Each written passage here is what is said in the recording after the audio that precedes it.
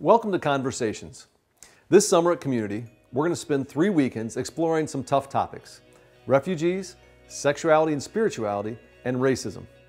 Today you'll get a chance to hear from one of the foremost thought leaders on a topic that can be polarizing in our current culture.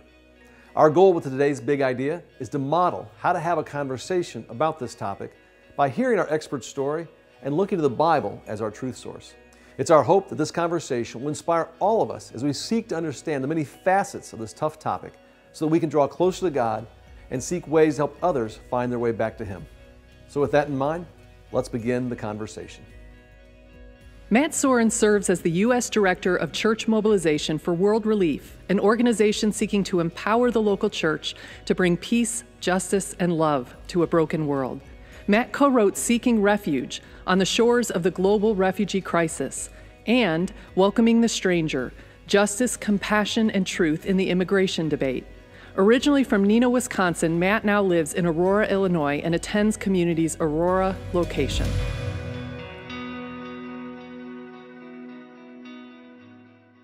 Matt, I want to say thanks very much for having this conversation, and to let everybody know, you are the Director of Church Mobilization for World Relief. You're also an award-winning author, and you probably wouldn't toot your own horn, but really, I mean, thought leader both nationally and globally on this particular topic. Why is this such a tough conversation? What are some of the factors that make this a hard thing for us to talk about these days? Yeah, I think as we think about this refugee crisis, it generates a lot of emotions for a lot of Americans, for a lot of Christians. And part of that is, it's the images we see on television and the media.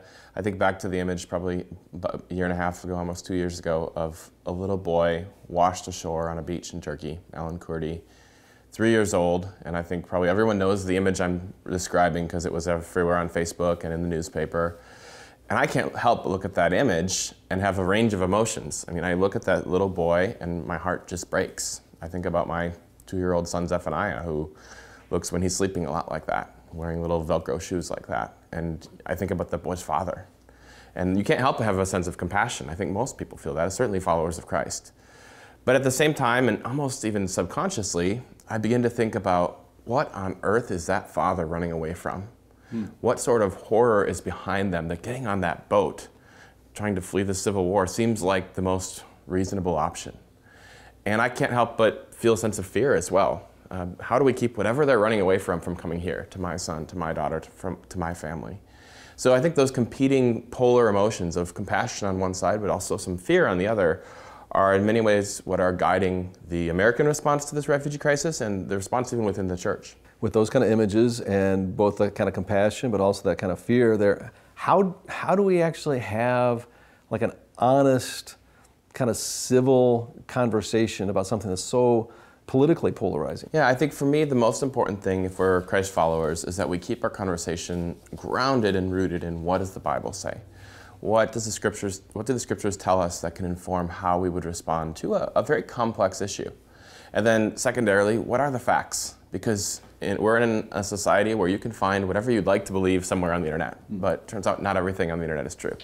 And so really looking at what are the hard facts on what's happening here. And then finally, just remember that ultimately we're talking about people, that these are people who are made by God with inherent dignity and value, and that each one has an individual story. We can't look at them all the same. And to be able to have those stories in our mind of who this actually impacts, as well as the facts, and of course, most of all, the scriptures themselves.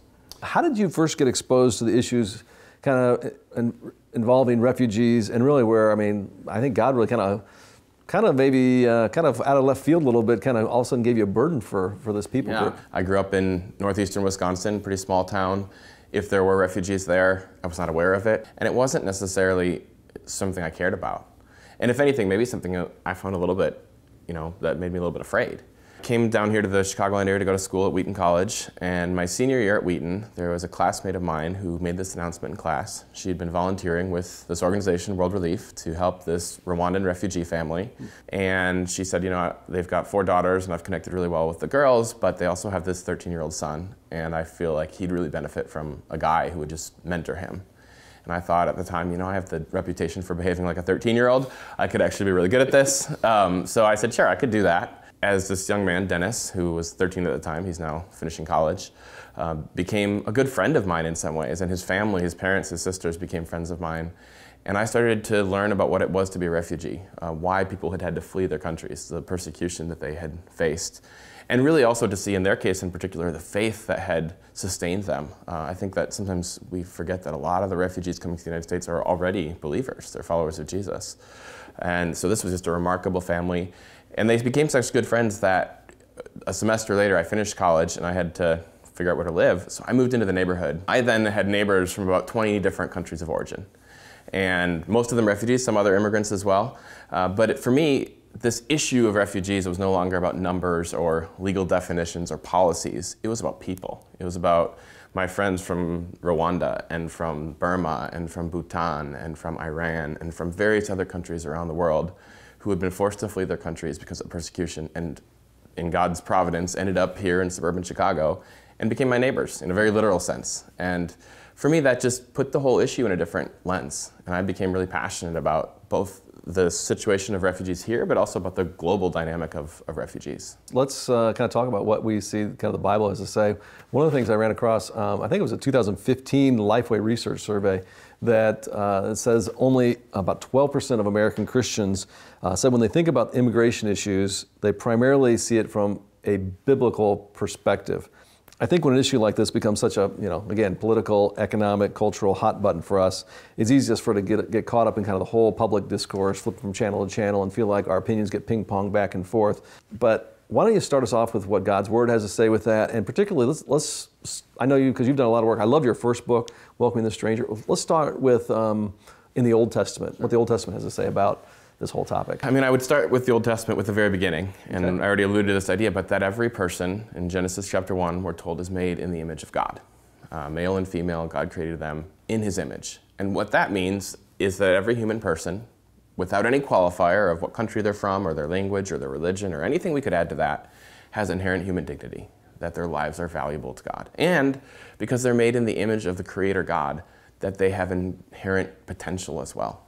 So I think it's important to start there just because often we talk about refugees and we think about these big groups of people and we talk about them as if they're a burden. And we might even use that language, is this country's bearing the weight of the burden of the refugee crisis. But I don't think that any person who's made in God's image is a burden. So I think that's just a good place to start, remembering that image of God within each person. And then a second theme that we find throughout the Old Testament, and you find this really throughout the whole way through, is that God has this particular concern for the vulnerable. And there's three groups of people who we often find highlighted as uniquely vulnerable. It's the orphan, the widow, and the foreigner, or the stranger, the sojourner, the immigrant, depending upon your translation of the Bible into English. In fact, that word for a foreigner, it's the Hebrew word ger. That word alone appears 92 times in the Old Testament. So this is not just like a few verses, it's actually a pretty consistent theme. And it's rooted in the character of God. So for example, in Deuteronomy 10, verses 17 through 19, it says, "The Lord your God is the God of all gods, the great and mighty God, who does not play favorites and does not take bribes. He enacts justice for the orphan and the widow, and he loves the foreigner residing among you, providing them with food and clothing." And then if that wasn't clear enough, it says, "Therefore you must also love foreigners." Like, this is God's personality, this is God's character, and this is how to be your character as well. We see that same dynamic in Psalm 146, verse 9. "The Lord watches over the foreigner and sustains the fatherless and the widow." It's part of the character of God. In Jeremiah 22, God tells the Israelites to do justice and righteousness, and then he goes on to basically define what that means. He says, "Do not do any harm or violence to the foreigner, the orphan, or the widow." And we could go, again, there's dozens of cases in the Old Testament where we find these three groups of people together as uniquely vulnerable, and God both expresses his love and concern for those who are vulnerable and commands his people to express that same love and concern. Even the word hospitality, and when we get to the New Testament, that word hospitality in the Greek of the New Testament is philoxenia. It is literally the love of strangers. So we think about hospitality as having our friends over for lunch. Right. That's a great thing to do, but it's actually not hospitality, at least in the sense of the command of the New Testament to love strangers. That's a pretty countercultural command. I mean, I grew up watching Saturday morning cartoons that were all about stranger danger, right? And I have children, I get why we send that message to kids, but I think maybe sometimes as adults, sometimes as a society, our response to those who are different from us, who are unknown to us, is to see a potential threat. And I can't promise you from the Bible that there's never a threat. But I can tell you that we're commanded over and over again to practice hospitality, as it says in Romans 12 and elsewhere. For leaders in the church, it's a requirement in Timothy and Titus to be a lover of strangers. And when we do so, Hebrews 13 actually suggests that some people, by welcoming strangers, have actually entertained angels without realizing it. In the Old Testament and the New Testament, you also have a number of examples of people who are displaced from their homes. Yeah.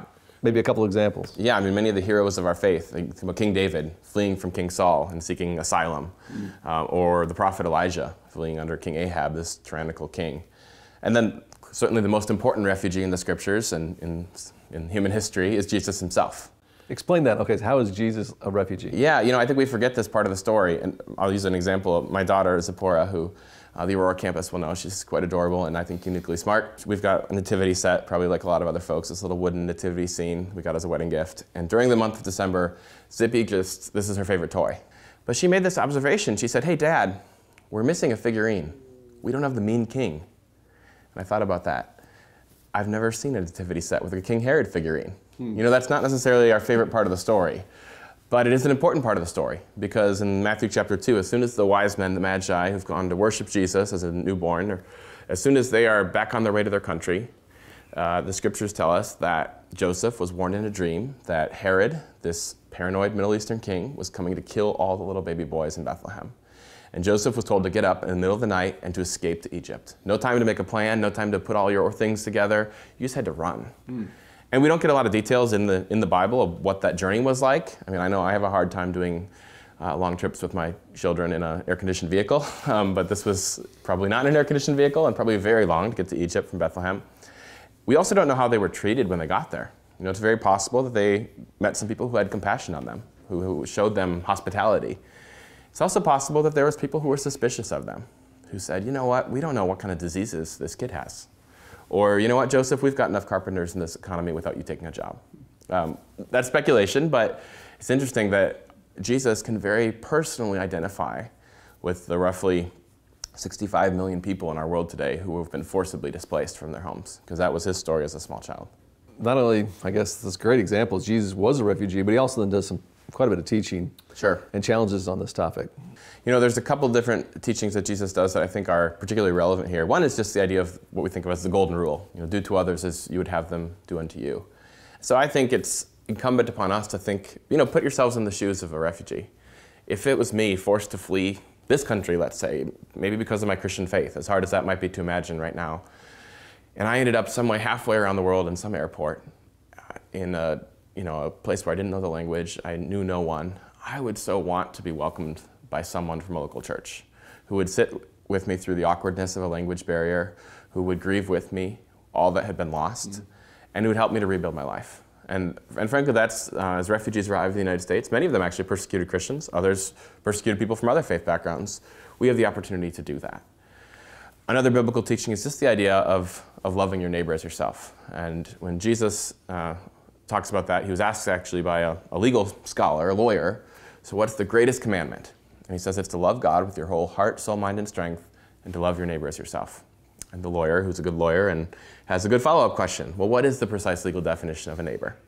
And you get the sense, because it says in the Bible he wanted to justify himself, that he probably would have liked the response to have been, well, your neighbor is someone 3 doors down on either side of your same ethnicity and religion and language. And I suppose if that was the definition and you didn't like that person very much, you could just move. But that's not the definition that Jesus gives us. He responds with the story of the Good Samaritan. And it's probably worth mentioning that a Good Samaritan was an oxymoron to the average Jewish listener. Because the Samaritans were not good. They were ethnically different, they were foreigners, they were religiously different as well. I mean, they were considered heretics. They did not worship God in the right place. They had some misinformed belief about God. Nevertheless, Jesus actually makes a Samaritan the hero of the story. And I think there's a few takeaways for us as we think about this refugee crisis. One is that our neighbor is to be defined broadly. That it's not as simple as the people who live in our neighborhood. Though we could start there, but we can't end there. Our neighbor could be someone of just about any background who is in need. Another point that I think is worth noting is that the Samaritan put himself at some risk to love that guy beat up on the side of the road. We can easily criticize the priest and the Levite, But they were acting in a way that, from a human perspective, was pretty rational. You know, this is a dangerous road. You don't stop and linger in a dangerous place. You keep on going and get out of that unsafe place. Now, I think actually welcoming refugees into the United States is actually very safe, and we could talk about the vetting process and all that. But even if it wasn't, I would challenge us that our first command as Christians is not just to ask the question, is this safe? But also, who is my neighbor? And if this is our neighbor, whether we're talking about a refugee being resettled into Chicagoland, or a refugee fleeing Syria and landing in Jordan, or fleeing Somalia and ending up in Kenya, or wherever we're talking about in the world, that person might be our neighbor too. And to ask the question of how do we show God's love to them? So with that kind of as a foundation, how do you respond to, a person who says exactly what you said, well, but it is a matter of public safety, or don't we need to make sure that we take care of our own before we try to take care of the rest of the world? Because sure. Those are very real things that we feel. No, absolutely. And again, I would say, first of all, those concerns are very legitimate. And I think to the safety question, it's appropriate to expect our government to ensure the safety of U.S. citizens. I think even if you look at the way God talks about government in the New Testament, God has ordained government for a purpose, and part of that is protecting citizens. So I'd affirm that. Where I think we make an error is if we set it up as a false choice of we must either be secure or compassionate. When I think there are ways that we can do both, that we can be prudent, our government can be prudent, and we can expect our government to do that and hold them accountable to that, while also making sure that we don't lose sight of our role as the church. Because in one sense, regardless of your opinion on refugee policy, I've got strong opinions on that, but setting that aside, if refugees are showing up at the airport, if they're landing at O'Hare, wouldn't we all agree that we would want a team from a local church there to meet them at the baggage claim and to be that friendly presence to help them integrate into a new community? Because that's going to be better for them. They're going to integrate better. They're going to learn the language better. They're going to fit in better.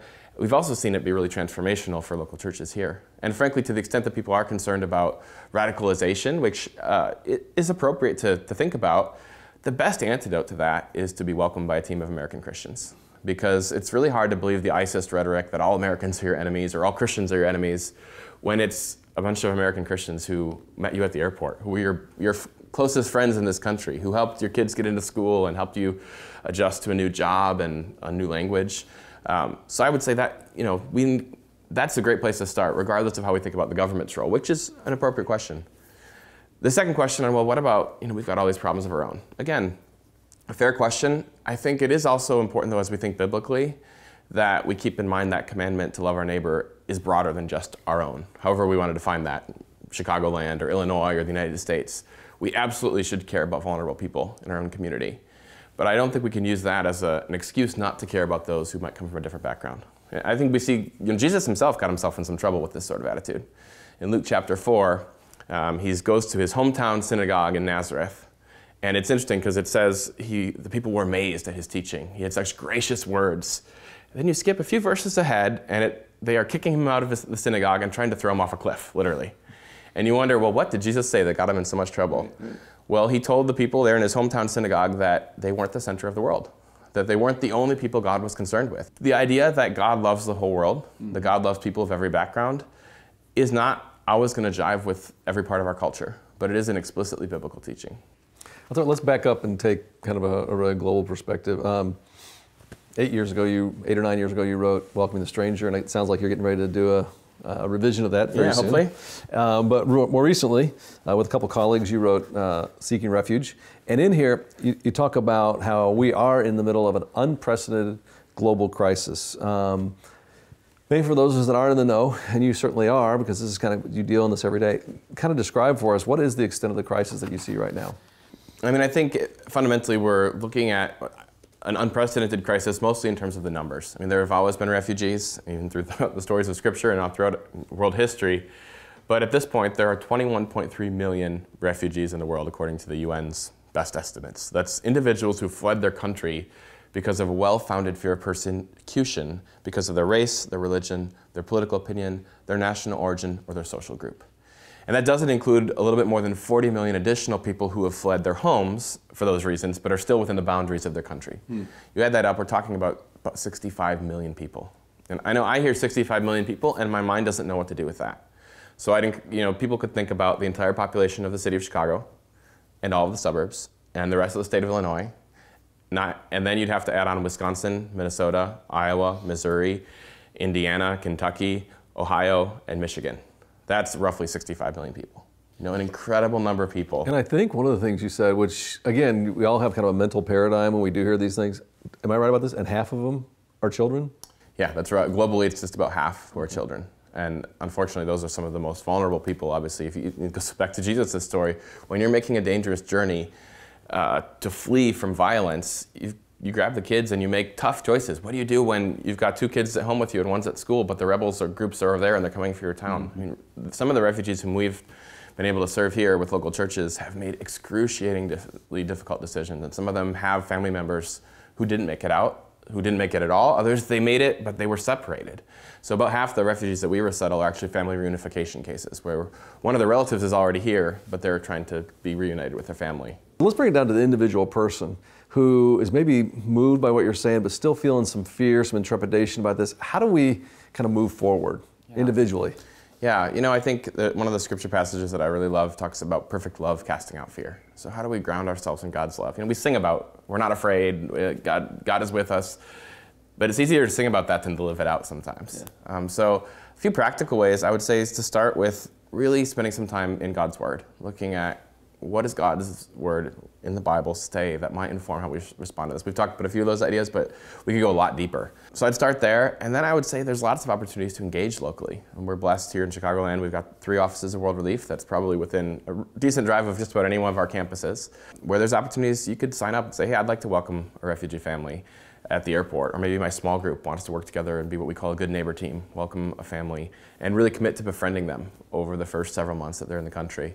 I will say we have fewer refugees arriving right now than we used to because of some of the policy changes, but maybe there's other refugees who have been here for a little while who could still use some support. Maybe it's being an English language tutor, or helping out in one of our English classes in Wheaton or in Aurora, or helping out with a citizenship workshop, helping people who've been here a few years who are now eligible for citizenship to apply for that.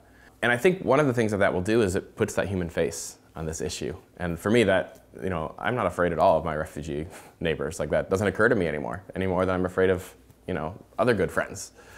And then the last thing I would say is just to keep in mind the global dynamic of this, because it's right and good for us to respond by loving our neighbors locally, but the vast majority of refugees are not in the United States, are not coming to the United States. And there's ways, and that's something we do at World Relief, that we get, you know, it's a privilege for us to come alongside churches in other parts of the world, in places like Jordan or Turkey, or in South Sudan or Kenya, and help them to respond to, frankly, the much larger number of displaced people who they're encountering, is to do so in the name of Jesus.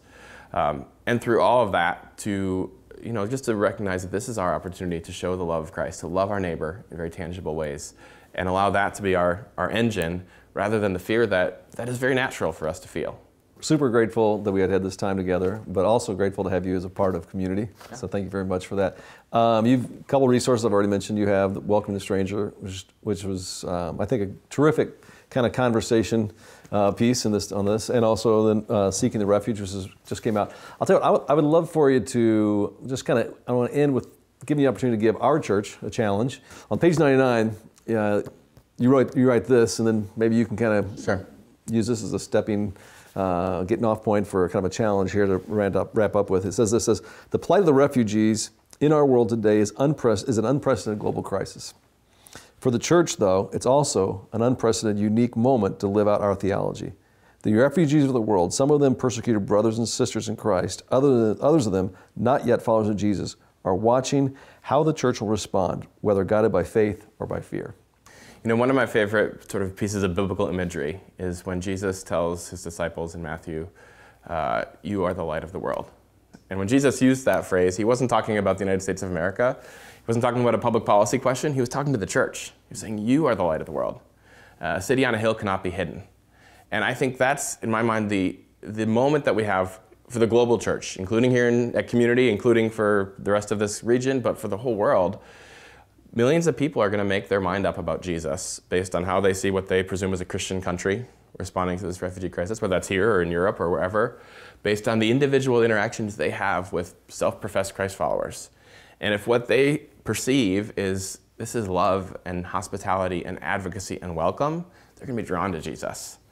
If they experience fear and hostility or even just apathy, that's going to send them a different message. I think not an accurate message of who Jesus is. But how we respond to this, I think, can actually have incredible ramifications for the church for decades to come. And we can be a part of that locally at community, which I think is really an awesome place to start. You know, we can do this in our own communities while we also love and care for the rest of the world. Would you mind just saying a prayer for our church and as we kind of continue this conversation? God, we thank you that you loved us enough to send your only Son to this world, to leave the comforts of heaven, to be a foreigner in this world, even to live the life of a refugee as a small child because of your love for us.